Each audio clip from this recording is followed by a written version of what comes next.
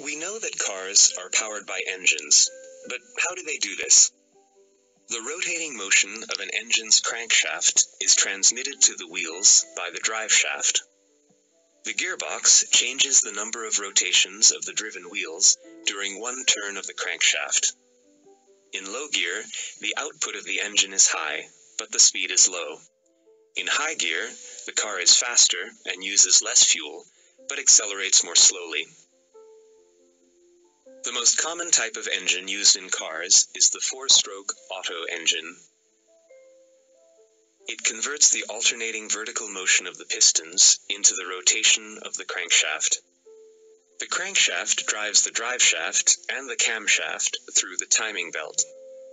The camshaft operates the valves which ensure fuel intake and the expulsion of exhaust gases through a coordinated rhythmic opening and closing. The first stroke is intake.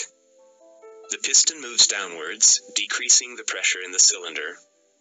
The intake valve opens, and a mixture of air and fuel flows from the carburetor into the cylinder. The second stroke is compression. Both the intake and the exhaust valves are closed then. The momentum of the crankshaft and the counterweight causes the piston to move upwards, compressing the mixture of air and fuel, and thereby increasing its temperature. The third stroke is the power stroke. The spark plug ignites the compressed, heated mixture of fuel and air. The explosion pushes the piston down. The fourth stroke is the exhaust stroke. The piston moves upwards, the exhaust valve opens, and the exhaust gases are expelled. As you can see, the linear motion of the piston is converted into the rotating motion of the crankshaft in the engine. The energy necessary to move the piston is provided by the combustion of fuel. The fuel used in the four-stroke Otto engine is petrol.